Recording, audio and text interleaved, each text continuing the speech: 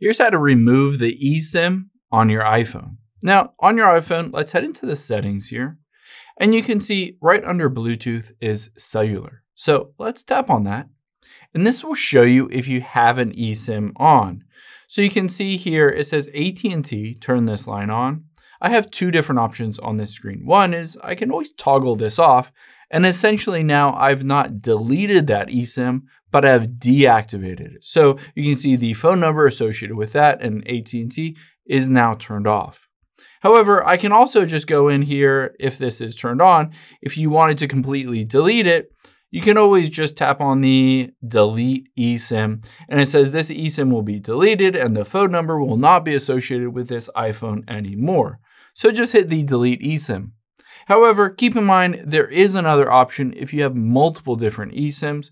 You can also just go back out of here and then we'll tap on General and then scroll to the very bottom and hit Transfer or Reset.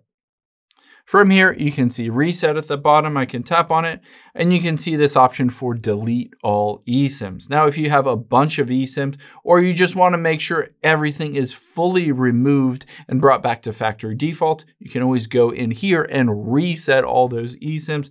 Again, it says these eSIMs will be deleted. Your cell plans will not be canceled. Contact your carrier if you want to cancel the plan or set up a new one so that you can add a new eSIM onto your iPhone. I hope this helps. If it did, hit the subscribe button down below. Really helps me out.